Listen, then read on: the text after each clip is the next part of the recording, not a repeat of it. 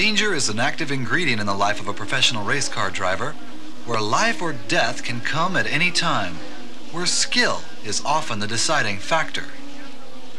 Now, what you are about to see is an example of such skill, where at Riverside, this fellow completes a successful 360 and stays on the track.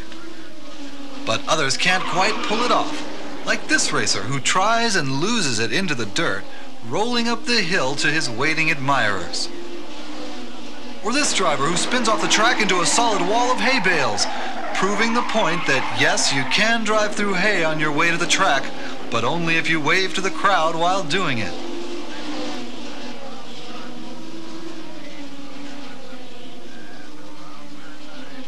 High-speed left-hand turns can also be a problem, because if you spin out, your next stop is the wall.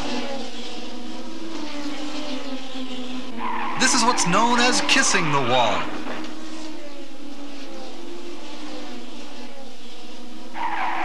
Then there are the walls which eat race cars, such as here, where two track officials have front row seats.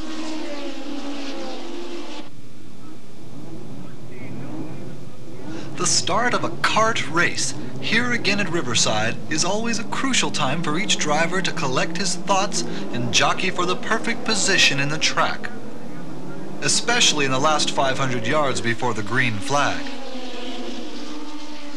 As each driver puts the pedal to the metal, it's a free-for-all, at least until the first turn. Shooting around this quick left-right-hander looks easier than it is, and at this speed, the leaders and the followers seem to pick the right line. But coming off a straight, everyone is nearly flying around turn number 9 at Riverside, using the entire width of the track and getting as close to the wall as possible to maintain speed. Everyone makes the corner.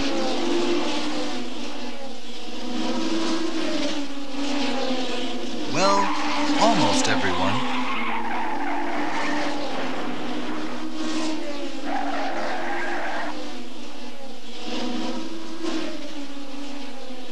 Cruising at high speeds makes high temperatures and hot oil. Break a hose, crack a block, or lose a crucial bolt, and hot oil on a hot oil pan can be hazardous to your health. This driver must first breathe black smoke from his burning engine, then white smoke from the fire extinguisher. But he appears all right once the fire is under control.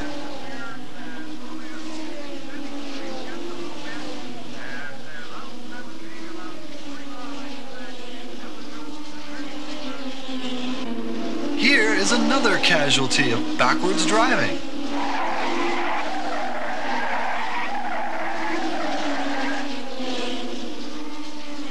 The start of this race begins innocently enough, and no one nudges each other. For the moment, no one's running over each other, around or through the pack in their desire to get to the front of the pack. This driver is a member of the 360-degree club.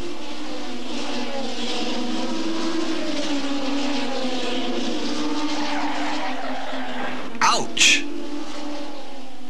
And then there are the drivers, like Johnny Rutherford in car number 3, who'd rather park on the track and watch. Here's what happens when two drivers, Dean Holzmere in car number 66 and Gordon Johncock in car 20, fight for the inside line where there's only room for one.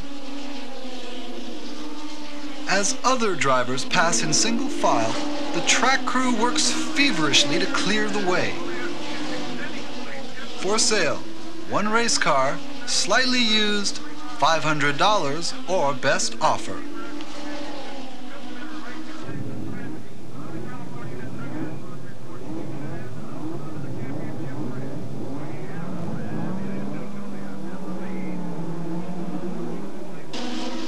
In a cluster of cars down this straight, one driver's mistake could cause a chain reaction crash.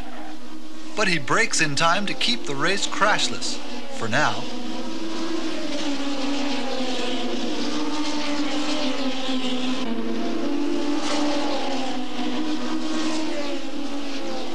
Car number 85 swings both ways before dropping out.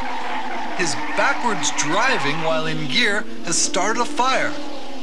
And as an extra bonus, his car seems to be stuck in reverse.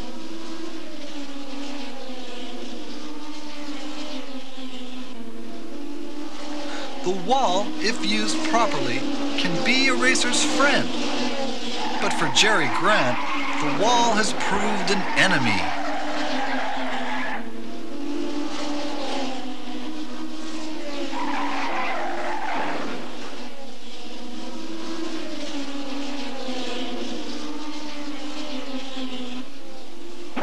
And here, the wall gets in the way again, forcing a disastrous 360 degree, resulting in a wheel in search of the driver.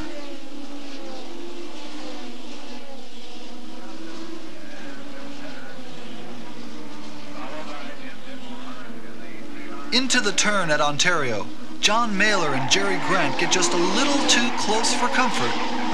Car number 48 locks the brakes and spins completely around before smacking its nose into the wall.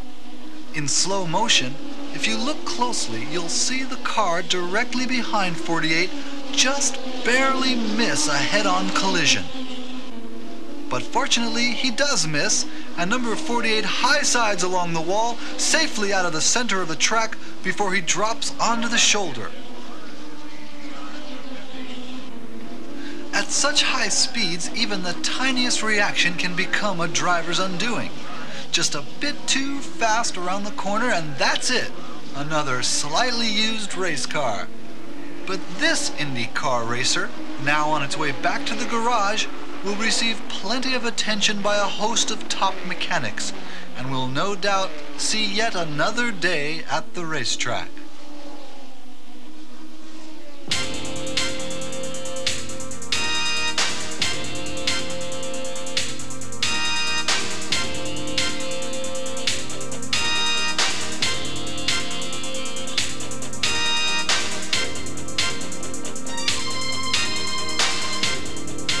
Long Beach Grand Prix President Christopher Pope used to gaze at the Pacific and imagine it was the French Riviera. His dream was to create a world-renowned track in Long Beach worthy of the Grand Prix circuit. So he acquired the services of Grand Prix great Dan Gurney to lay out a course along the streets of Long Beach. Gurney designed a 12-turn, 2.2-mile circuit that gave the participants a twisting test of horsepower and gearing. From the start at Ocean Boulevard, around the curves of Linden Avenue, and onto the long, fast sweeper of Shoreline Drive, back up to Ocean via the zigzagging Pine Avenue, the track ranged from 190 miles per hour in the straight to 40 miles per hour in the corners. Long Beach was a gear shifter's paradise. For the first time, in 1978, in downtown Long Beach, the throbbing roar of high-performance engines echoed for miles around. But out on the track, drivers from all over the world were competing on a very tricky and unforgiving circuit, which had several surprises in store.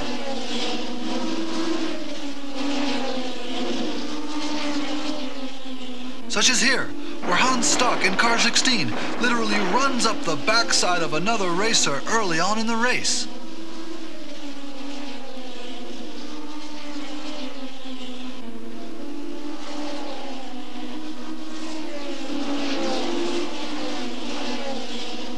The Long Beach Grand Prix stands unrivaled as a test of skill, courage, and of course, reflexes. It's very easy to lose control in the corners after the sweeping, nearly mile-long straight. Sometimes you can't help but slip. And when you're fighting for the inside line, sometimes you'll resort to anything, as proven by Carlos Rootman on the inside, who has spun and is facing the track, and Patrick Tombe, who has gotten stuck on the outside and is facing the wall with really no place to go. Rootman, who had won 22 races that year, checks briefly for damage and makes a break for it.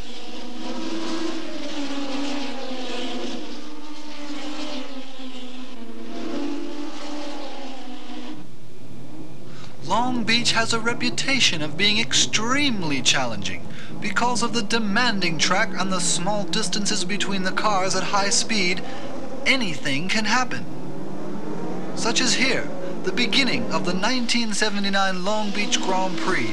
Trouble in the cramped driving conditions, especially in the first lap, is worse than driving in rush hour traffic.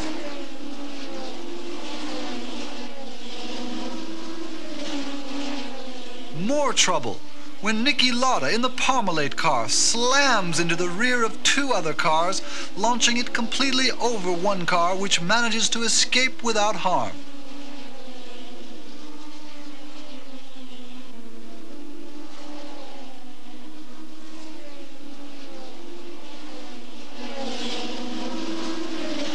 The one fear of all mechanics, track officials, and of course the drivers is fire. Even when the most extreme precautions are taken, no one can know when fire will strike. Like here, when Rene Arnoux' engine bursts into flames. Even if you do grab the inside, there's no guarantee you'll make it round the corner, demonstrated here by Carlos Rutman in number 2 in the Black Martini Lotus. And while drivers' skills are important, a fast and competent pit crew is vital to success.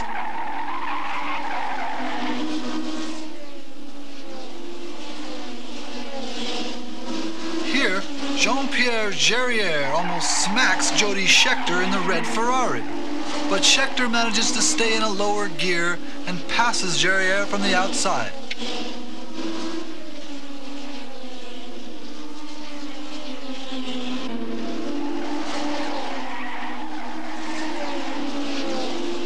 Racing at Long Beach is not all fun and games, but when the checkered flag falls, it's just a matter of time before the champagne begins to flow.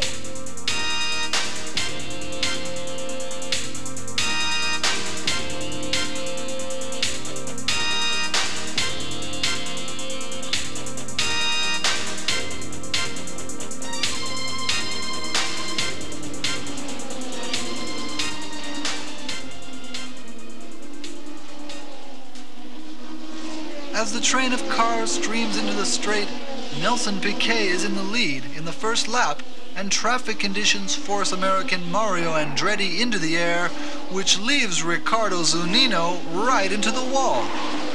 He's not injured, but his race has ended in the very first lap.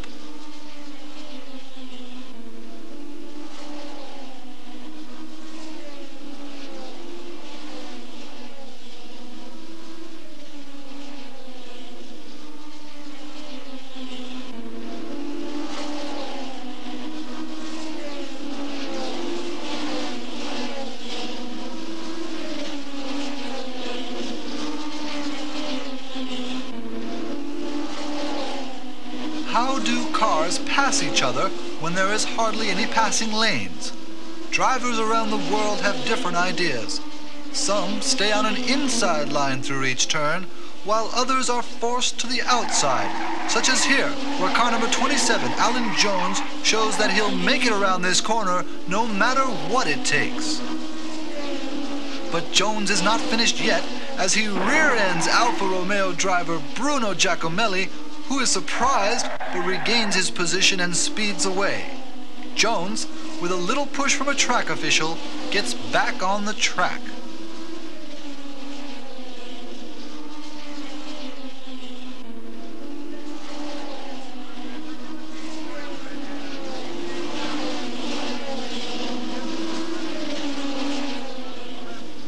Here, in 1981 at Long Beach, while most of the drivers had little difficulty negotiating the twisting track, some drivers just couldn't hang on.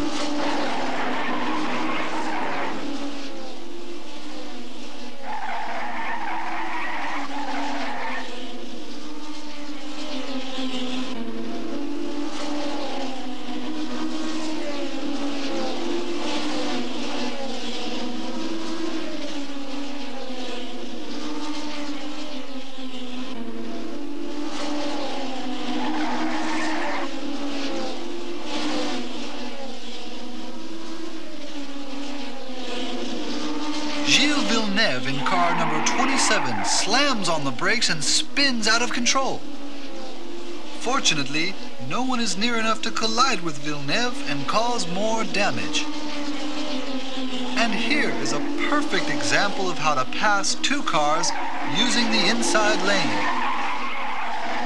Formula One racing is both a physical and mental challenge. It takes enormous amounts of concentration just to make it around the track. But here, Keke Rosenberg in car number 6 concentrates so hard, he forgets to turn with the others and follow his own path. At Long Beach, the multitude of hairpin corners can frustrate even the most experienced drivers. The tight cornering required of both the cars and drivers definitely take their toll. Here's a common situation at Long Beach. Just as Gilles Villeneuve on the outside in car 27 attempts to negotiate a sharp hairpin, Nelson Piquet has his eye on what little track is remaining and can't help but run through car 27, which bounces and spins 180 degrees on two wheels before coming to rest facing the opposite direction.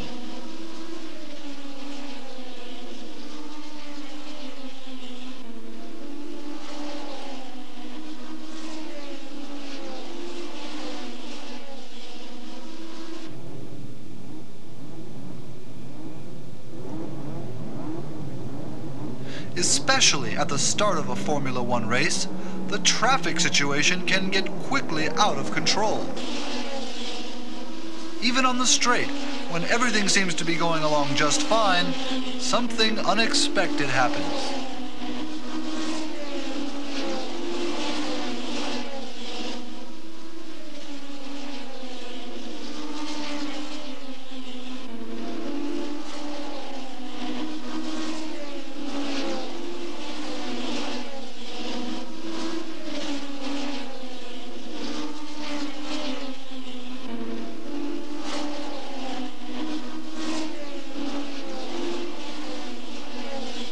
Here, car number 9 is rudely struck by a determined passerby. But that's what happens in international competition. With ongoing regularity, with cars and teams costing millions of dollars and professional race drivers going all out to win, this is one very exciting form of racing. Endless collisions, crashes, and crack-ups are part of the game until the very end of each Formula One Grand Prix race. Such is the nature of the battle. With no quarter asked and no quarter given, every racer knows that only the best man will win.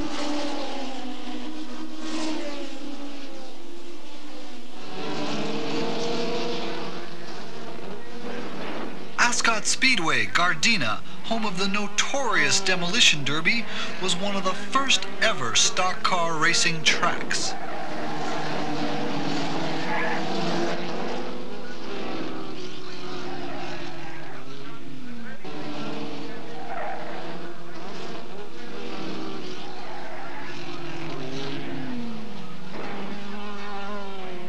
Drivers raced every week, with their dreams of victory being broken over and over again by incredible near misses and hair-raising accidents.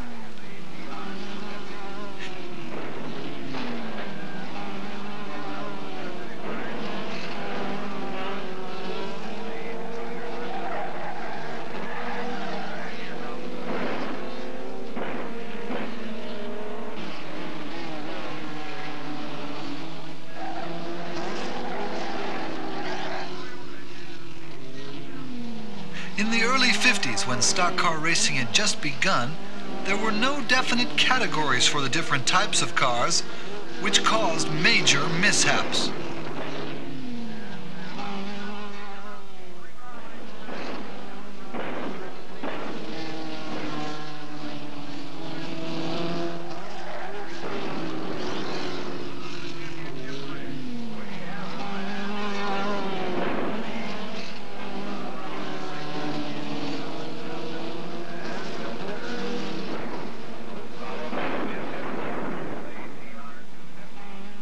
More than 10 years passed before the sport became popular, and strict limitations were imposed upon the drivers and their machines.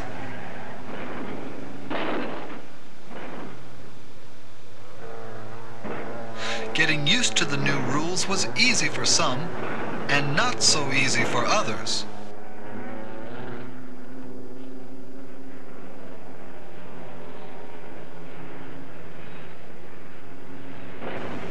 The heavier stocks, spectacular as they were, differentiated from the more sophisticated modified.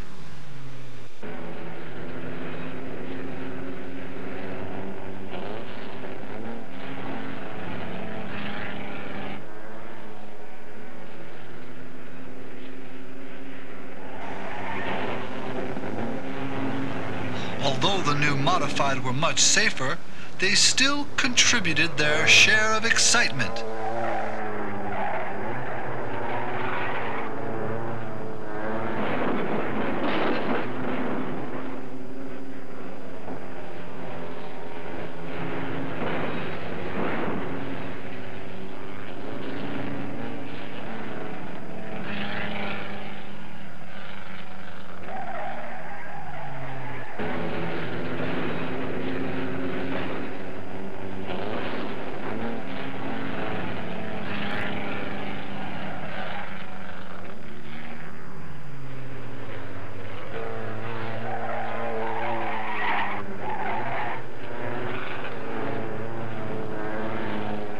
Spinning around the track,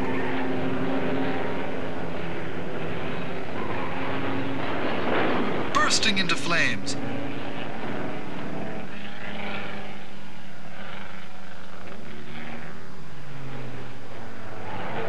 and even losing their wheels were everyday occurrences for the modified stock drivers.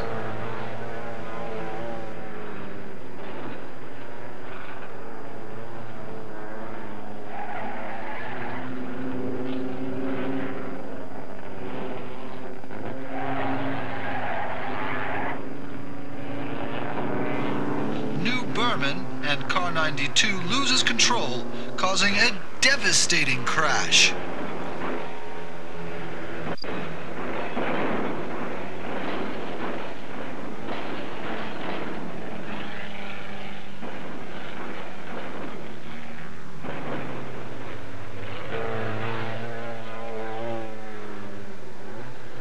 Back to Riverside, Jim Hurtabees with his blue number 75 racer slams into the wall.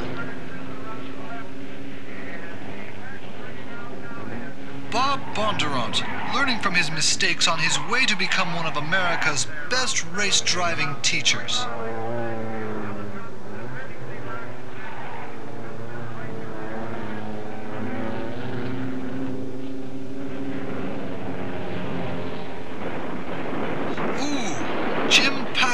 Raising dust while he acrobatically rolls over.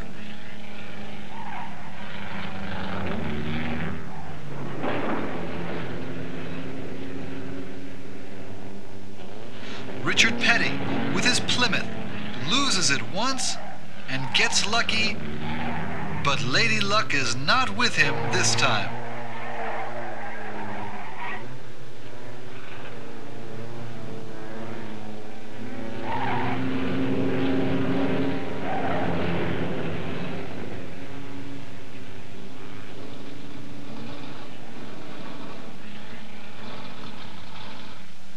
Ken Mills. This time he has escaped injury, but his car has been completely destroyed.